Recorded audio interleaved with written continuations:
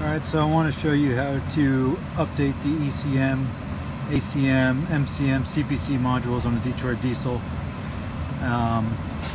But I wanted to show you first that your connection here for your computer, if there's an ELD or some kind of device attached to your J1939 connection there, it can mess up your programming. So first thing you want to do is make sure that if you do have something connected back here, that you unplug whatever it is that's connected and get directly to the truck's J9139, whatever it is, connector. Okay, once you have your computer cable hooked up to the truck, key on, you open up Diagnostic Link, and usually it'll open you up to the fault code page. But if you go to the tab just above it, Identification, this is where you're going to be able to see all your modules and their software numbers, and be able to verify your VIN number and your engine serial number on all your modules. So this is a CPC module, which I'm going to be updating, the MCM module. If you look here, there's the software version, R38, MCM, fuel map part number, that's an important number, the ZGS003. And again, you can verify that it has the right VIN and engine serial number as your truck up here. TCM will be updating, and the ACM, which is all the way down here at the bottom. Fuel map part number, software version, and the VIN number. Once you've got all your software information that you need, on this left hand side you want to go to the Program Device tab. If you can't see it, you may need to scroll down over here if I could ever do it. There you go, and there's the Program Device tab. Once you get to this page, you'll see that it has a couple different VIN numbers in here. What you want to do first is hit Remove All. And when it asks you to say yes, come to Software. You want to hit refresh. It'll give you this warning. Select yes. Now, once you go back to the Unit Data tab, you want to hit Add. Make sure it's your VIN number, serial number, hit OK. It'll give you the request pending. Now what you want to do is disconnect from your truck by going to File, Close Connections.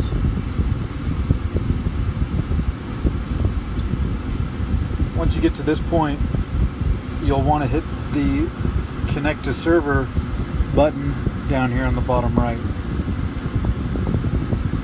Now it's going to ask you for your username and password, and make sure you have your credentials, put that in and hit OK.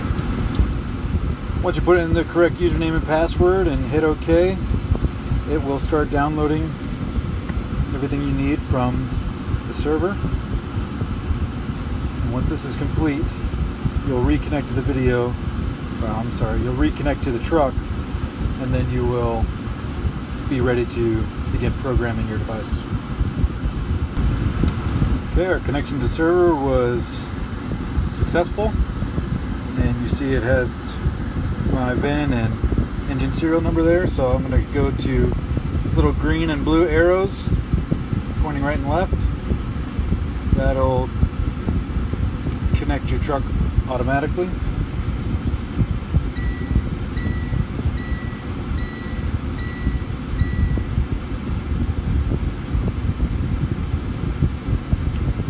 Once all our modules are green, we'll proceed.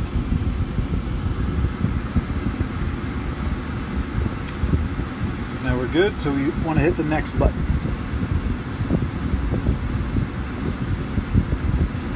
now you're going to have a list of your options of all your modules here up top. I don't think the order really matters, so we'll start with the CPC that's highlighted up here right now. So you have three options. Go to Update Device Software. You'll see there's a new updated software version. It has the yellow yield sign or exclamation point. That means that there's going to require more updating to other modules in order to have their software compatible with your updated software in the CPC. That's fine. You click on that, you hit next. Now it gives you a list of all the modules that are going to be need to be updated in order to be compatible with the new CPC update. And so you see we need to update the ACM, MCM, and TCM in order to be compatible with the CPC update. And so it has your software versions that you're going to need to update these different modules to. And that's really the main thing you need to pay attention to. Your module, ACM to this software, MCM to this software, TCM to this software, so on. So take a picture or write down those module updates and just know that you'll have to update those modules as well. You just hit OK. And now right here at this screen, you're ready to begin the update process. So like I said, make sure that you're connected directly to the truck. There's no ELDs or anything installed. I recommend battery chargers both on the truck and your computer, and then you just hit start.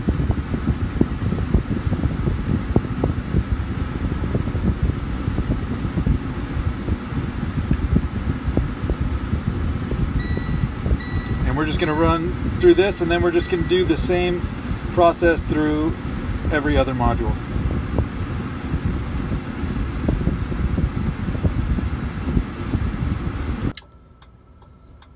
You may notice your blinkers and lights start flashing and you lose readings in your dash cluster, but don't worry, that always happens every time you update the module.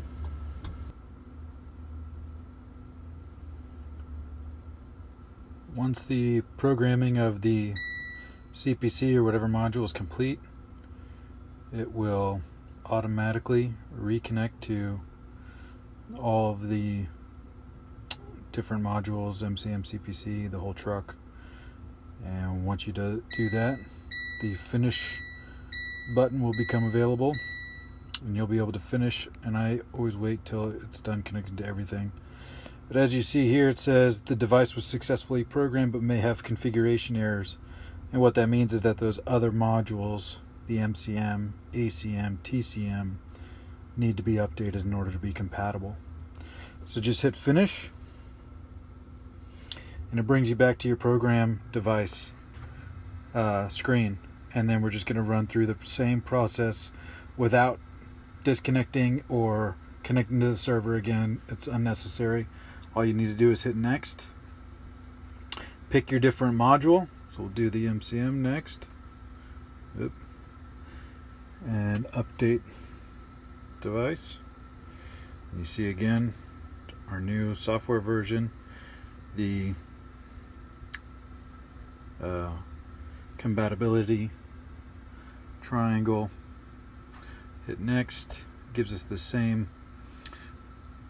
information, and then we're ready to begin the next module. And like I said, again, you just ACM, TCM, all the same thing. Once you're finished with this one, just hit next.